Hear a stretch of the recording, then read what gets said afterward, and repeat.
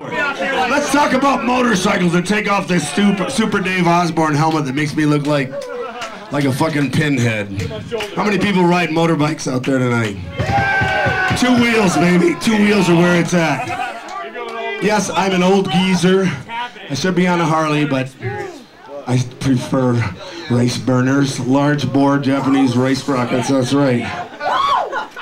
A Saturday afternoon at Tesco's house involves a large blunt of chronic.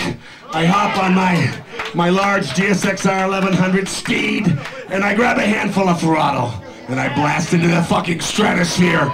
The song is called More of the Superbikes.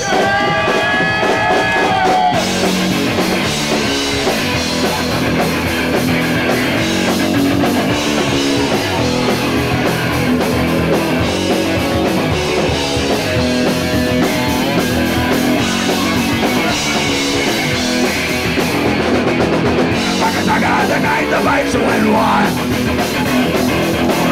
into the never war self-style. Living at a private school. Me and my Suzuki knew we had so much fun. Thought it would be just another clandestine late-night road rally, but it was the war of the Superbikes. Red-hot pipes and rumbling high-tech power plants. It's up to the starting line, with the dust straight up on devil's backbone. One man, one bike, one dream, one scream across the finish line.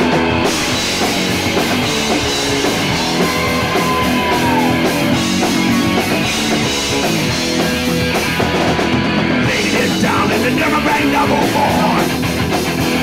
With my air cool transfers in like Wardrobe 4.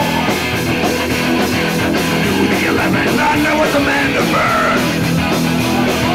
I was the string with the enemy in the third.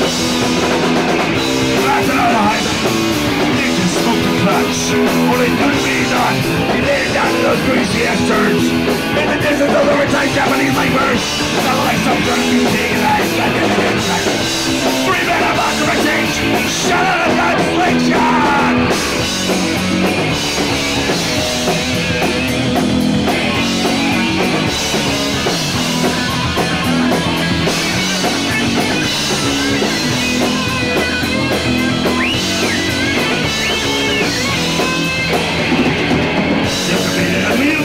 Beautiful, wide fucking open.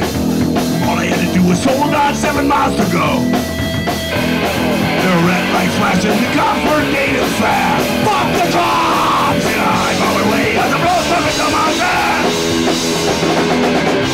1100 made it move on the inside, and they spit out at about 730 miles per hour.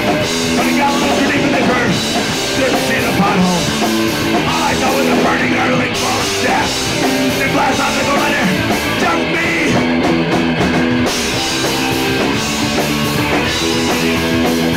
It's our war on the Superbikes.